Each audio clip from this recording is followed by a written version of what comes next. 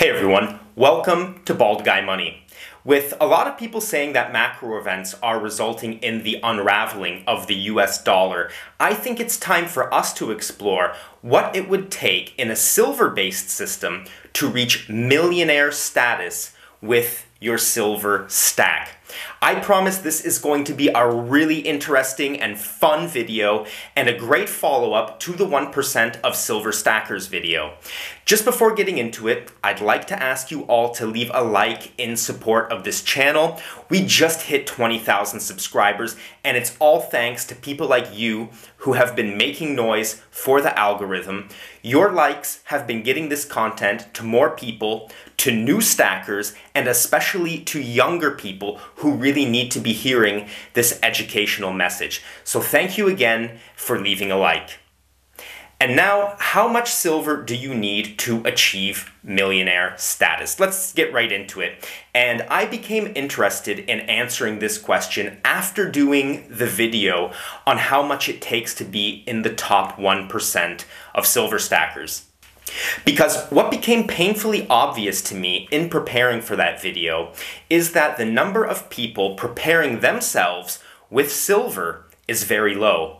And when compared to how much gold is circulating and being mined each year in comparison to silver, there is a lot less silver out there than people think. In fact, looking at how many millionaires there are in the world, if we take our 4 billion ounces of investment-grade bullion silver, which is the amount of silver bullion we assumed is available in private hands worldwide from the top 1% of stackers video, it means that there is only 71 ounces of silver per millionaire in the world today. And just imagine what could happen if they all woke up tomorrow and said, I want to buy silver. That would clearly create an issue.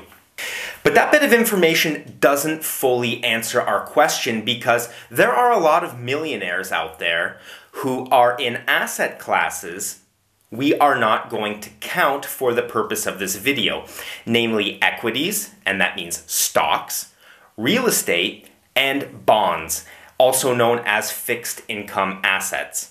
And that's because most people who stack see metals as either cash or as a separate asset class equal to the cash asset class. So we have to compare apples to apples in this video.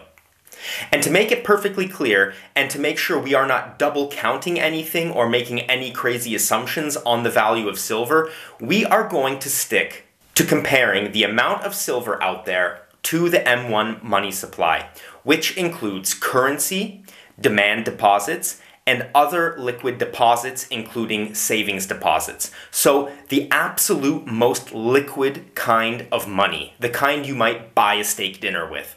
And to determine how much M1 money is actually out there, I used my tried and true source of trading economics, which then led me to this very cool graphic from the Visual Capitalist. Links to all my data sources in the description of this video. And according to their numbers, there is about $49 trillion in M1 money circulating around the globe right now.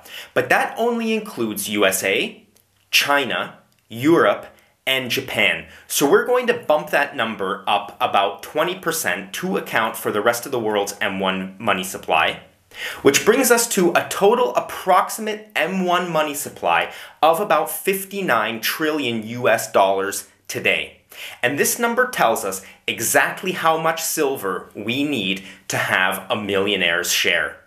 Because $1 million is 0.0000002% of the total M1 money supply.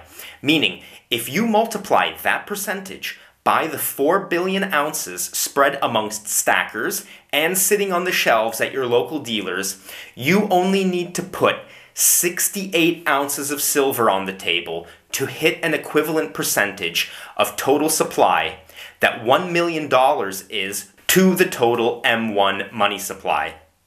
And funny enough, if we go back to where that puts you amongst other silver stackers from my top 1% of stackers video, you'll see that was just enough to crack the top 20% of silver stackers.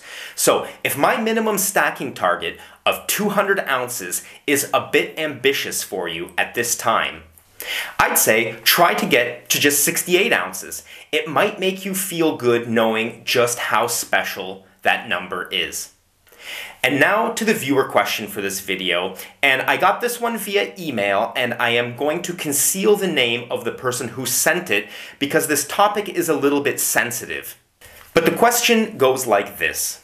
Dear Bald Guy, he actually used my real name in the email, so I had to blank that bit out. And he asks, I was watching a video on another channel, and they said that if you travel to England with more than $10,000, you will be arrested and your money will be taken away. In your video about traveling with money, you said you can travel with more than $10,000 if you declare it. So basically, he wants to know what the truth is. So instead of having you all take me at my word, let's take a look at what the UK Customs website has to say on this topic. And here it is. The UK Customs website says, you can travel with more than £10,000 in and out of the UK. You just have to declare it. And what they need for you to make a declaration is quite clear, and you can see that on the screen right here on the bottom left. And in my experience, the answers to these questions can usually be pretty vague. So to answer the question, it is exactly as I said in the video I did on this topic. And if you visit their website, you can read on, because if you do not declare the money while traveling through customs, they will not arrest you or handcuff you. They will simply confiscate the money, and it could cost up to 5,000 British pounds in penalties to get it back. And I assume there's a lot of paperwork behind that as well. I mean, it's something that I would like to avoid totally. So if I was traveling through customs with more money than that, I would simply declare it. And again, this is all written in black and white on their website.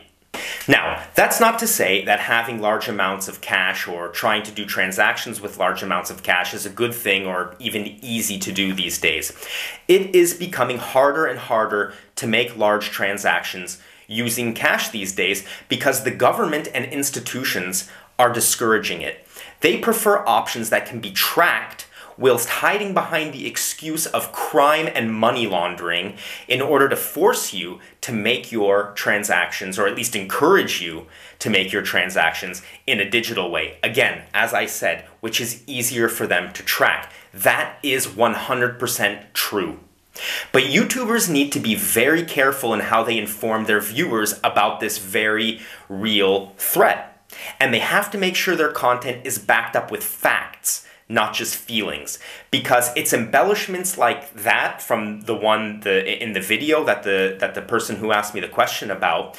It's embellishments like that which gives the foundation to skeptics as well as the mainstream media to call people like me and other people in this space tinfoil hat conspiracists, when we all know darn well we're not tinfoil hat conspiracists. We are freedom lovers and people who like to secure ourselves financially using hard assets. That said, I thank you all for watching this video, and thank you again for helping me reach 20,000 subscribers. I'm truly humbled by the fact that there are so many people out there who were willing to click on the subscribe button. And if you want more Bald Guy content, please remember you can support me on Patreon, which also helps keep this channel honest and sponsor-free.